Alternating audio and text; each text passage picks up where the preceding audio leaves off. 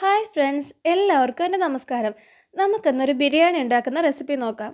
ഒരു നാടൻ ദം ബിരിയാണിയുടെ റെസിപ്പിയാണ് ഞാൻ ഇന്ന് നിങ്ങൾക്ക് പരിചയപ്പെടുത്തി തരാൻ പോകുന്നത്. ഞാനിവിടെ ഒരു 1.5 കിലോ അരി വെച്ചിട്ടുള്ള റെസിപ്പിയാണ് കാണിക്കുന്നത്. അതിനകത്തോട്ടേക്ക് 2 കിലോ ചിക്കനാണ് ഉപയോഗിച്ചിട്ടുള്ളത്. അപ്പോൾ നമുക്ക് ആദ്യം ചിക്കൻ ഒന്ന് ഫ്രൈ ചെയ്തെടുക്കാം. അതിന് വേണ്ടിയിട്ട് ഞാൻ 2 കിലോ ചിക്കനകത്തോട്ടേക്ക് 1/2 ടീസ്പൂൺ മഞ്ഞൾപ്പൊടി, ഒരു 3/4 ടീസ്പൂൺ മുളക് പൊടി, ഏകദേശം 1 ടീസ്പൂണോളം ചിക്കൻ മസാല ഇത്ര ആഡ് ചെയ്തിട്ടുണ്ട്. ഇനി 1 spoon ginger garlic chilli paste, ഇത് ഇത്രയാണ് ആഡ് ചെയ്തിട്ടുള്ളത്. ഇഞ്ചി വെളുത്തുള്ളിയും പച്ചമുളകും കൂടെ ചതച്ചെടുത്ത് 1 സ്പൂൺ, ആവശ്യത്തിന് ഉപ്പ്. ഇതെല്ലാം കൂടെ നന്നായിട്ട് നമുക്കൊന്ന് മിക്സ് ചെയ്തെടുക്കാം. കൈ വെച്ച് നന്നായിട്ടൊന്ന് മിക്സ് ചെയ്തെടുക്കണം. എന്നിട്ടൊരു 10 മിനിറ്റ് നമ്മളതൊന്ന് റെസ്റ്റ് ചെയ്യാൻ വെക്കണം. മസാല എല്ലാം അതിനകത്ത് നന്നായിട്ടൊന്ന് പിടിച്ച് വരാൻ വേണ്ടിയിട്ടാണ് ഒരു 10 മിനിറ്റ് മാറ്റി വയ്ക്കുന്നത്. അതിന് ശേഷം നമുക്കിതൊന്ന് ഫ്രൈ ചെയ്തെടുക്കാം. ഫ്രൈ ചെയ്തെടുക്കുമ്പോൾ ഫിഷ് ഫ്രൈ ചെയ്യുന്നത് പോലെ ചെയ്താൽ മതി. ഒരു പാനിനകത്ത് കുറച്ച് ഓയിൽ ഒഴിച്ചിട്ട് 2 വശം ഒന്ന് വേവിച്ചെടുത്താൽ മതിയാവും. നമ്മൾ സാധാരണ ചിക്കൻ ഫ്രൈ ചെയ്യുന്നത് പോലെ ഒരുപാട് ഓയിലിൽ മുക്കി പൊരിച്ചെടുക്കുകയൊന്നും വേണ്ട. ഇങ്ങനെ ചെയ്തെടുത്താൽ മതി. നമ്മൾ എന്തിനാണ് ഇതിങ്ങനെ ഫ്രൈ ചെയ്തെടുക്കുന്നതെന്ന് വെച്ച് കഴിഞ്ഞാൽ, നമ്മൾ ദം ഇട്ടിട്ട് നന്നായിട്ട് ചോറും ഇറച്ചിയും കൂടെ കൂട്ടി ഇളക്കുന്ന സമയത്ത് നമ്മുടെ ചിക്കൻ ഉടഞ്ഞു പോകാനുള്ള സാധ്യതയുണ്ട്, ഇങ്ങനെ ഫ്രൈ ചെയ്യാതെ വേവിച്ച് കഴിഞ്ഞാൽ. അപ്പോൾ ആ ഉടഞ്ഞു പോകുന്നത് ഒഴിവാക്കാൻ വേണ്ടിയിട്ടാണ് ഒന്ന് ഫ്രൈ ചെയ്തതിന് ശേഷം നമ്മൾ ബിരിയാണിക്കകത്തോട്ടേക്ക് ചിക്കൻ ആഡ് ചെയ്ത് കൊടുക്കുന്നത്. ഏകദേശം ഇത്രയും ഫ്രൈ ആയാൽ മതി.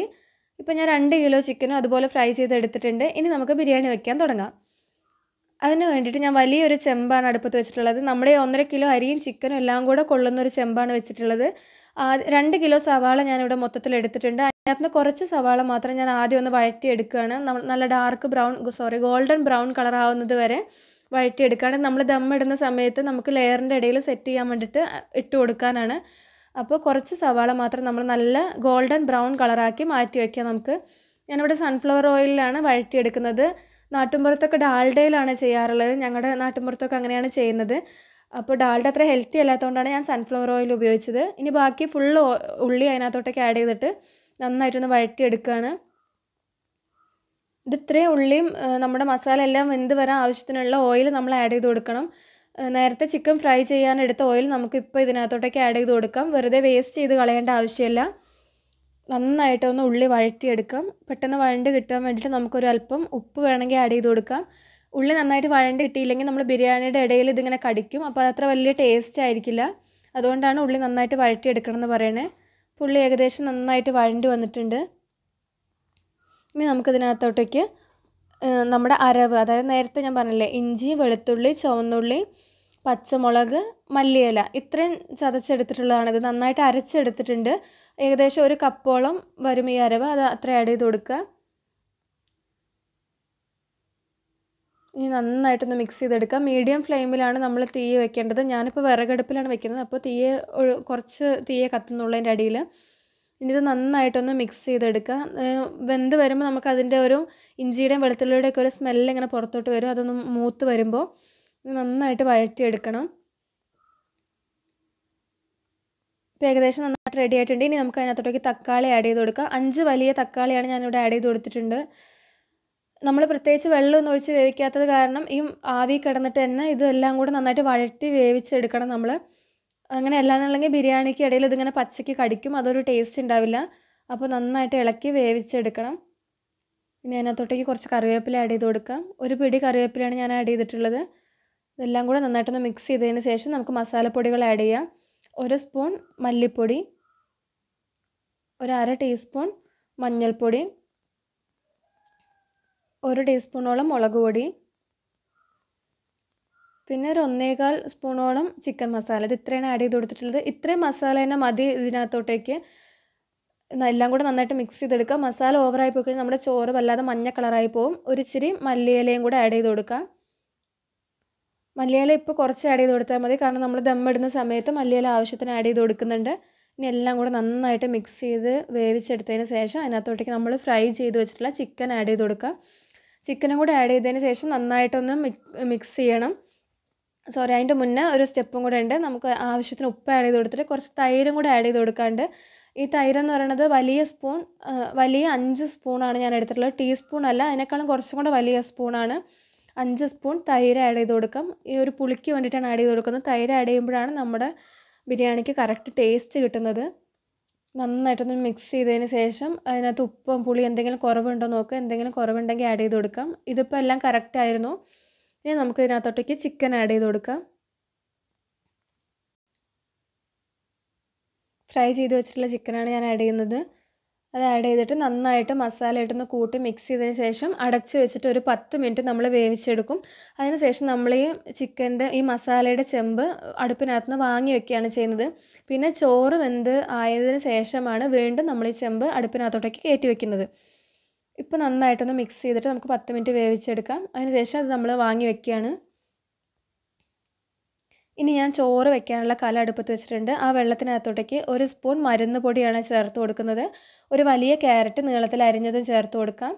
ആവശ്യത്തിന് ഉപ്പും. ഇത്രയാണ് നമ്മൾ ഈ വെള്ളത്തിനകത്തോട്ടേക്ക് ആഡ് ചെയ്ത് കൊടുക്കുന്നത്.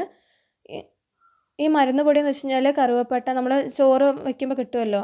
ചോറ് വയ്ക്കാനുള്ള മസാലകൾ നമുക്ക് കടയ്ക്കകത്ത് നിന്ന് കിട്ടും. അതാണ് കറുവപ്പട്ട, ഗ്രാമ്പു, ഏലക്ക, അതൊക്കെയാണ്. അരി ഇട്ട് കൊടുത്തിട്ടുണ്ട്. ഞാൻ ആ ഭാഗം കാണിക്കാൻ മറന്നുപോയതാണ്. 1.5 കിലോ അരി കഴുകി കുതിർത്ത് വെച്ചിട്ടുണ്ടായിരുന്നില്ല. ഞാൻ അപ്പയ്ക്കപ്പം കഴുകിയിട്ടാണ് അരി ഇട്ട് കൊടുത്തിട്ടുള്ളത്.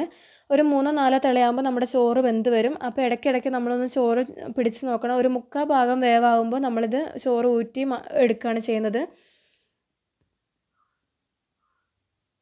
അപ്പോൾ ഇടയ്ക്കിടയ്ക്കൊന്ന് പിടിച്ച് നോക്കണം. ഇപ്പോൾ ചോറ് ഏകദേശം വേവായിട്ടുണ്ട്.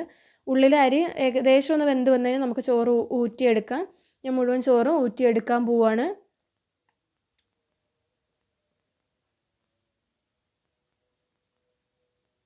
ഇനി നമുക്ക് ദമ്മിടാം. അതിന് വേണ്ടിയിട്ട് മസാല ഞാൻ അടുപ്പത്ത് വെച്ചിട്ടുണ്ട്. അതിനകത്തോട്ടേക്ക് ആദ്യത്തെ ഒരു ലെയർ ചോറ് ഇട്ട് കൊടുക്കുകയാണ്. മസാല ഒന്ന് ചൂടായി വന്നതിന് ശേഷമാണ് ഞാൻ ചോറിട്ട് കൊടുക്കുന്നത്. അതിന് ശേഷം അതൊന്ന് സ്പ്രെഡ് ആക്കിയിട്ട് ഇനി നമുക്ക് അതിനകത്തോട്ട് നേരത്തെ നമ്മൾ വഴറ്റി വെച്ചിട്ടുണ്ടായിരുന്ന ഉള്ളിയില്ലേ, അതൊരു ലെയർ ഇട്ട് കൊടുക്കാം. പിന്നെ ഒരു ലെയർ മല്ലിയില പുതിനയും കൂടെ ചെറുതാക്കി അരിഞ്ഞതാണ് ഒരു ലെയർ ഇട്ട് കൊടുക്കുന്നത്. അതിനുശേഷം അണ്ടിപ്പരിപ്പ് മുന്തിരിയും കൂടെ നെയ്യിൽ വഴറ്റിയെടുത്തതാണ്, അതൊരു ലെയർ ഇട്ട് കൊടുക്കാം.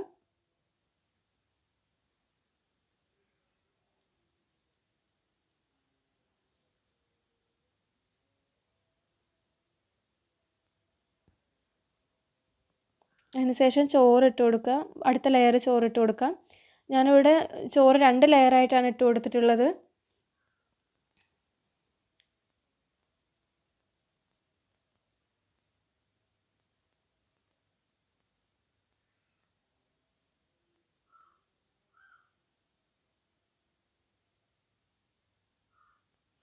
വീണ്ടും അതേപോലെ തന്നെ അണ്ടിപ്പരിപ്പ് മുന്തിരി ഒരു ലെയർ ഇട്ട് കൊടുക്കാം. നമ്മുടെ ഉള്ളി ഒരു ലെയർ ഇട്ട് കൊടുക്കാം. പിന്നെ മല്ലിയിലയും പുതിനയും കൂടെ അരിഞ്ഞത് ഒരു ലെയർ ഇട്ട് കൊടുക്കാം. ഇനി ബാക്കി വരുന്ന ചോറ് അതിൻ്റെ മുകളിൽ നമുക്ക് പരത്തി ഇട്ട് കൊടുക്കാം.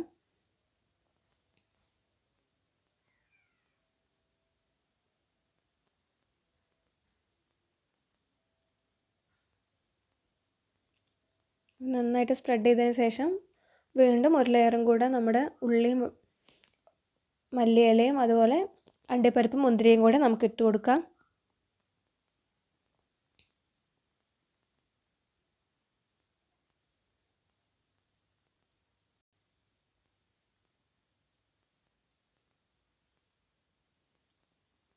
ഇപ്പോൾ നമ്മുടെ ലെയർ സെറ്റ് ചെയ്ത് കഴിഞ്ഞു. ഇനി അതിൻ്റെ ഏറ്റവും മുകളിലായിട്ട് നമുക്ക് നെയ്യ് ഒഴിച്ചു കൊടുക്കാം. ഞാൻ ഒരു 100 ഗ്രാം നെയ്യാണ് ഒഴിച്ചു കൊടുത്തിട്ടുള്ളത്.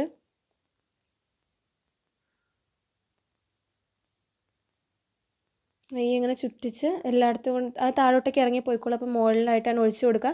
അതിന് ശേഷം ഒരു കറക്റ്റ് ഫിറ്റ് ആയിട്ടുള്ള ഒരു അടപ്പ് വെച്ച് അടച്ചിട്ട് അതിൻ്റെ മുകളിൽ നമ്മൾ കനൽ കോരിയിട്ടിട്ട് ഒരു വെയിറ്റ് എടുത്ത് വെക്കുകയാണ് ചെയ്യുന്നത്.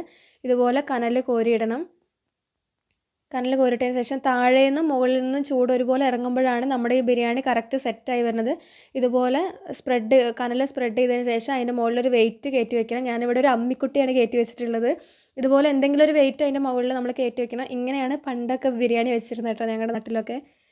ഇപ്പോൾ ഒരു 20 മിനിറ്റ് കഴിഞ്ഞിട്ടുണ്ട്. ഏകദേശം ഒരു അരമണിക്കൂറോളം ആയപ്പോൾ ഞാനാണ് ദമ്മ് പൊട്ടിക്കാൻ പോകുന്നത്. കണ്ടോ, നമ്മൾ ബിരിയാണി കറക്റ്റായിട്ട് റെഡിയായി വന്നിട്ടുണ്ട്. ഇങ്ങനെ ചെയ്യുന്നതുകൊണ്ടാണ് ഞാൻ പറഞ്ഞ 3/4 ഭാഗം വേവായാൽ മതി എന്നുള്ളത്. ഇല്ലെങ്കിൽ നമ്മുടെ ചോറ് ഓവറായിട്ട് വെന്ത് പോവും. ഇപ്പോൾ ഇത് കറക്റ്റ് വേവായി വന്നിട്ടുണ്ട്. ഇനി നമുക്കത് കൂട്ടി ഇളക്കിയെടുക്കാം. മസാല എല്ലാം കൂടെ ആയിട്ട് കൂട്ടി നന്നായിട്ടൊന്ന് ഇളക്കിയെടുക്കാം. നമ്മുടെ ദം ബിരിയാണി കറക്റ്റ് റെഡിയായി വന്നിട്ടുണ്ട്. നിങ്ങളെല്ലാവരും വീട്ടിൽ ട്രൈ ചെയ്ത് നോക്കുക. നിങ്ങൾക്ക് എന്തായാലും ഇഷ്ടമാവും. നിങ്ങളുടെ അഭിപ്രായങ്ങൾ കമൻറ്റ് ബോക്സിലൂടെ എന്നെ അറിയിക്കുക. അതോടൊപ്പം തന്നെ ഈ ചാനൽ ആദ്യമായിട്ടാണ് കാണുന്നതെങ്കിൽ എന്തായാലും സബ്സ്ക്രൈബ് ചെയ്യുക. താങ്ക്